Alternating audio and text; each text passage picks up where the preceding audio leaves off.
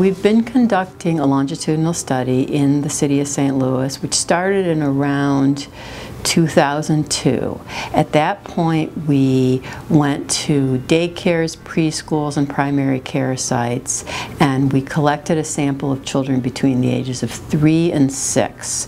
We oversampled for children who had emotional and behavioral problems. We also included healthy kids. And then we studied them over the past 12 years. When they were between the ages of about 7 to 10, we conducted our first brain scan.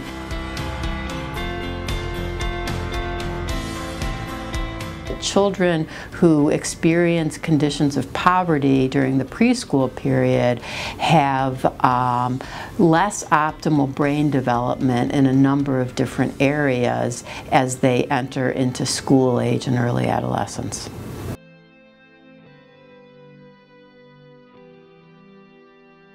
Well, they do seem to impact specifically the hippocampus, which is an area that is memory and adaptive stress coping.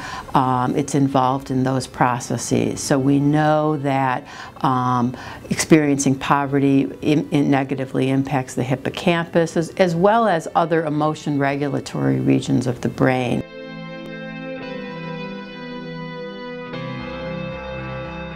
What we've also shown is that children who are reared in conditions of poverty, who experience higher levels of maternal support, experience less of the negative effects of poverty. So we find that maternal support is a very important protective ingredient in the poverty risk trajectory.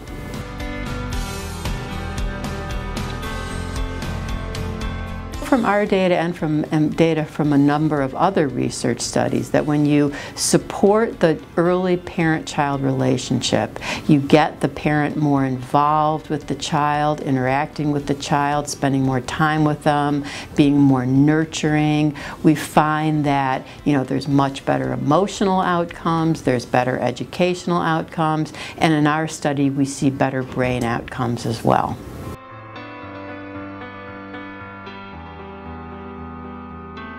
If we focus our public health efforts on enhancing parental support or caregiver support early in childhood, there seems to be early sensitive periods when the effects of nurturance and support have a more powerful effect on brain development.